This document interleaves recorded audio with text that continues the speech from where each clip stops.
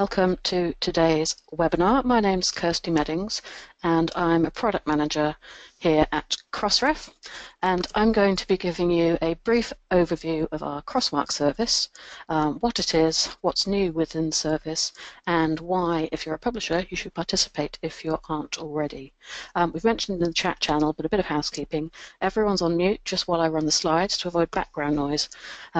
But after 15 minutes or so of slides, we'll have plenty of time for questions.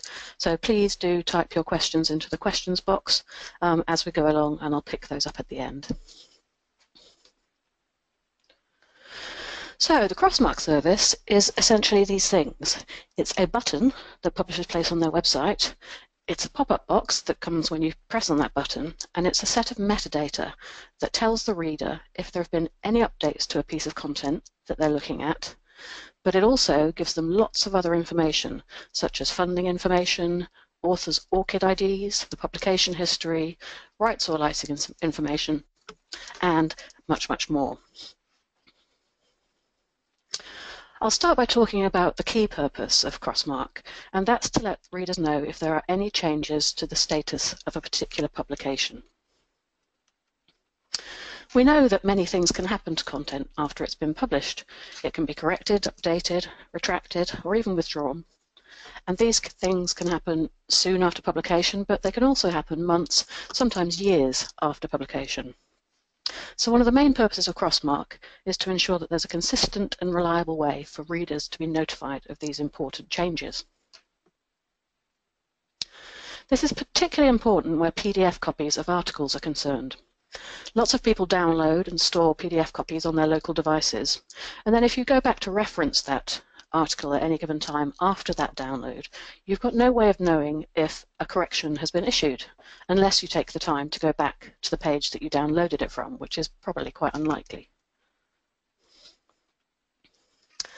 But if a publisher has added a Crossmark button to their PDFs, as this one has in the top left-hand corner, the little circle with the flag in it, you can click on that button from within the PDF, and providing you're online, it'll pop up a web page for you.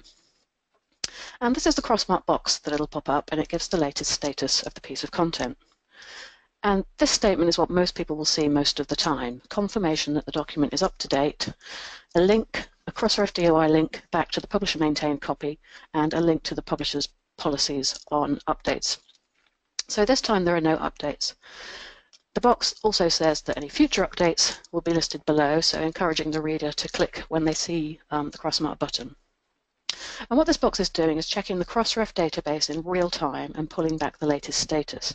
So even if this article is several years old, the Crossmark box will have current information about anything that's happened to that piece of content since it was published.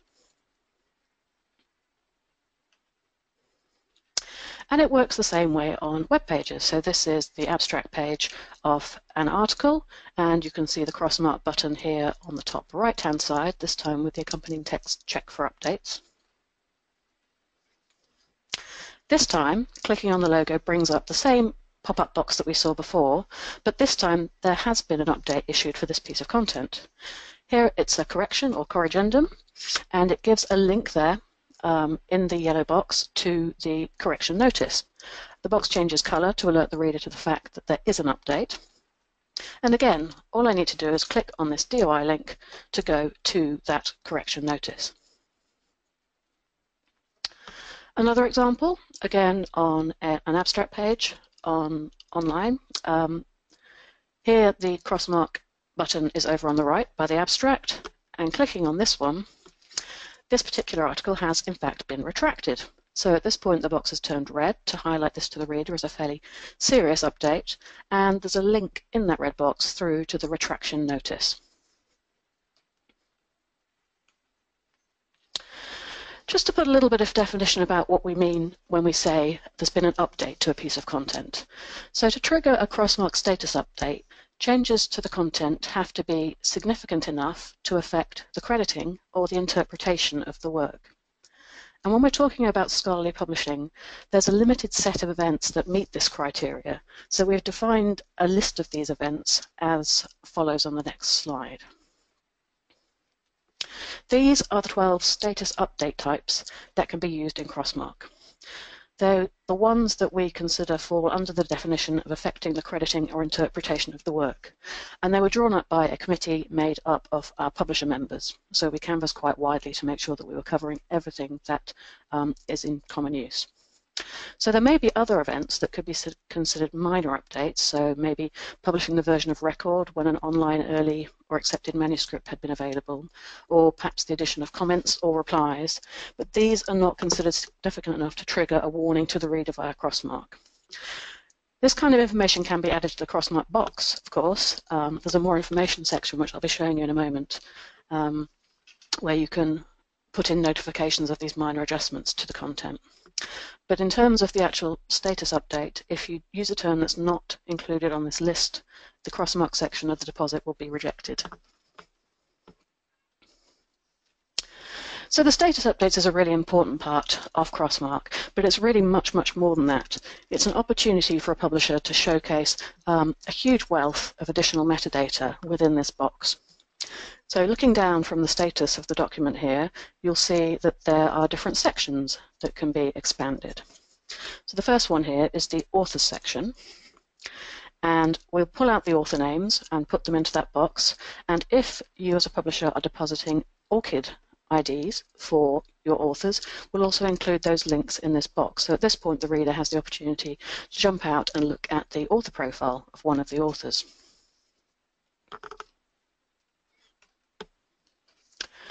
We'll also pull in any funding information. So if the publisher is depositing funding information for their articles, we will pull that out and display it in the funding section of the Crossmark box.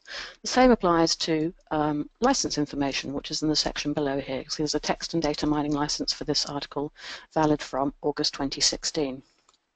Now, if you're a Crossref member who doesn't participate in Crossmark at the moment, but you are already depositing ORCIDs or funding information or license information, this all happens automatically. So if you join up and start participating in Crossmark, your backfile information, the authors, the ORCIDs, the funding, the license information will automatically be pulled into the Crossmark box. There's nothing that you need to do to make that happen. So it's a really good way, if you're depositing this information with us, of getting it displayed really nicely in front of your readers.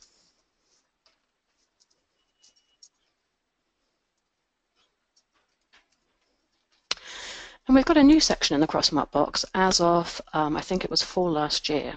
Section is clinical trials. And what this does is it shows any clinical trial registration numbers that are mentioned in a paper. And it links together other articles that mention the same trial to create a thread of publications that are reporting on the same clinical trial. And I'll show you how that works.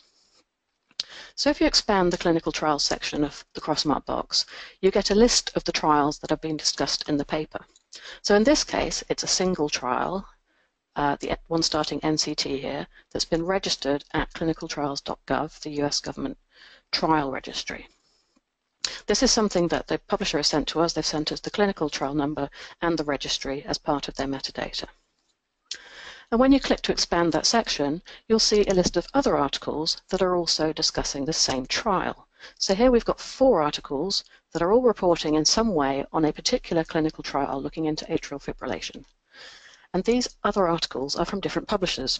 So at Crossref, we've used the combination of the trial registry name and the trial number to uniquely identify a particular trial in our database. And then we can pull together any other DOIs that contain that trial ID. So this Crossmark box I got to by clicking on a button on the BMJ journal Heart.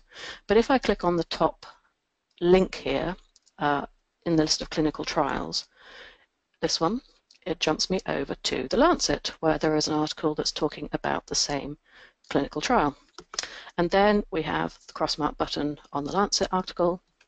Clicking on that takes me to the same set of data in the Crossmark box on the Lancet.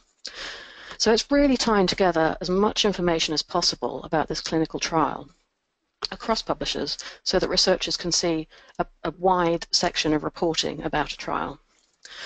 We only started doing this in September, October last year, and we've at the moment got 5 publishers depositing trial data with us. And so far, only around 7,500 records that contain a trial number. But even within this small data set, we're seeing quite a few examples of these publication threads starting to form. So we're really excited about the potential of this part of Crossmark. It could be a huge boost for the transparency of science in this particular area. If you publish in relevant subjects and are interested in getting involved in the Linked Clinical Trials project, please drop me a line. My contact details will be on the last slide. And then, for any other information that doesn't fit into the categories that I've shown, the funding, the licenses, the clinical trials, there's a more information section in the Crossmark box. And this can take any custom metadata, any information that the publisher or journal wants to show. So in this particular example, they've included the content type, a section on peer review to say that it's been peer reviewed and the process was single blind, the publication history, a link to some supplementary materials, and links out to the copyright statement and licenses. And this is incredibly flexible, this section. So depending on different journals or different subjects, there may be different things that you'd like to show to readers in this part of the box, and that can accommodate pretty much anything. It's a really important part of the Crossmark service that all of the metadata, like all of the Crossref metadata, is available in a machine-readable format through our REST API. So anyone, anywhere can access our API. There's no registration or no login. It's at the address over here on the left. And it's an incredibly powerful tool. You can do all kinds of queries to pull back all kinds of metadata. So here I've looked for all of the works that we have that have got a clinical trial number in them. And that's returned that information to me in a machine-readable format.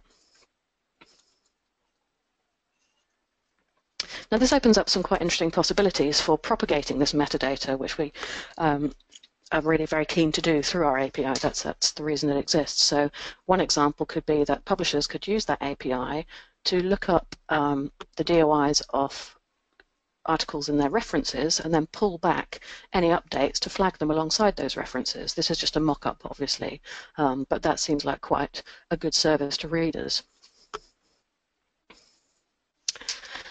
And by putting the Crossmark button on PDFs, publishers can ensure that wherever those PDFs go, status updates will follow, and there'll always be a link back to the definitive copy on the publisher's website.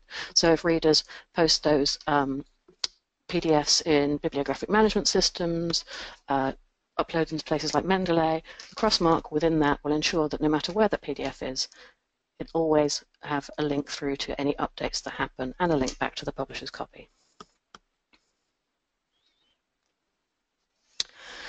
I'm not going to go into the detail in this webinar today about what you need to do to participate in Crossmark. I'll give you a link at the end that takes you to the technical side of things. But I'll just touch on these best practices.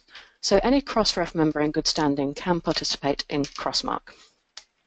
We do ask that if you're going to deposit, you deposit good quality and comprehensive metadata so that the Crossmark box is well populated.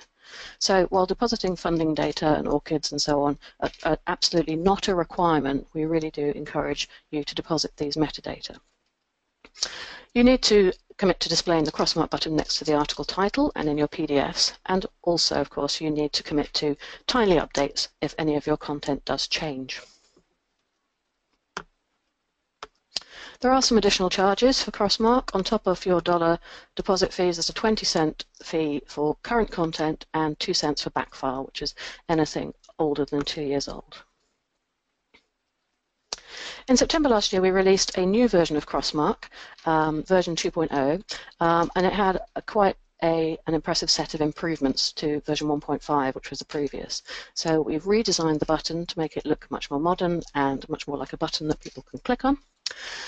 Quite critically, the Crossmark 2.0 box is mobile responsive, so no matter which device you're looking on and what kind of small screen, it will look good and be readable. The code behind the service is much more compatible. We had run into a few issues with some previous versions. And we announced this to all those who are participating in Crossmark in September, and also said that after the end of March 2017, we're not going to support version 1.5. It will continue to work, but we're not going to be offering technical support if anyone runs into any issues with that.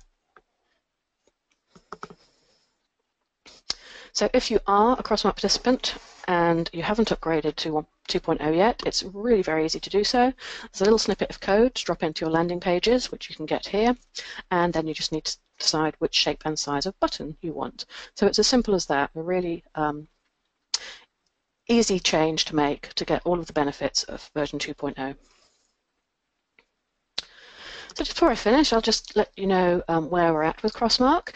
There are 4.5 million DOIs that have got Crossmark information. So there are 4.5 million Crossmark buttons out there on pieces of content. These come from 370 different publishers. And within those Crossmark deposits, there are 43,000 status updates, of which 1,500 are retractions and just over 40,000 are corrections. And 2.5 million of those DOIs have additional metadata, so things that populate that more information box. And that, in just under 15 minutes, brings me to the end of my slides. This is the URL on our website for more information about Crossmark, and it also links out to the technical information, and these are my contact details. And I'm very happy to take any questions now.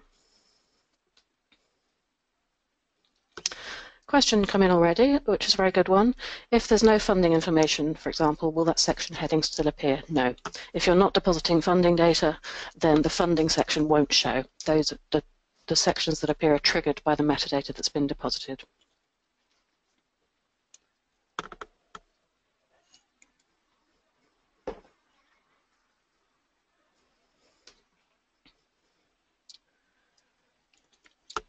I'll give a minute or two for anyone who's typing a question. We are recording today's presentation, and we'll send you out a link to both the recording and to the slide deck as well. So please feel free to share that amongst your colleagues.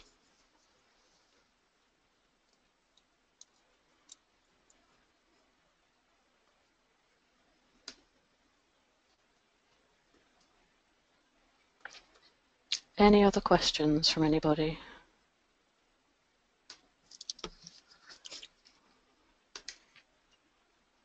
I have a question about whether there is a plugin or utilization for Open Journal System, OJS. Another very good question. At the moment, there isn't, but we were talking with PKP, who run OJS, just a couple of days ago, and what we're hoping is that at their meeting in the summer, Crossmark integration is going to be one of the subjects for their hackathon to try and move that forward. There are a couple of other priorities for Crossref and OJS integration at the moment, one of which is depositing references, but Crossmark is very much on their radar, and we are very committed to helping them get that set up, hopefully this year.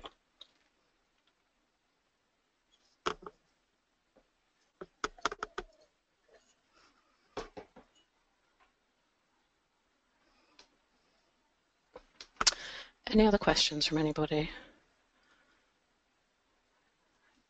If you think of anything afterwards, of course, please also feel free to email me. I have a question here. What happens if an article changes its DOI number after it's published? That's quite an interesting question, because one of the key things about the DOI is that once it's been issued, it shouldn't be changed for a particular work. That I may be misreading your question or taking it out of context. Generally, if you have to change a DOI, which we strongly encourage that you don't, a new DOI will be aliased to the old one, so it shouldn't actually affect Crossmark in any way. But as I say, we do strongly discourage changing DOIs for works once they have been published.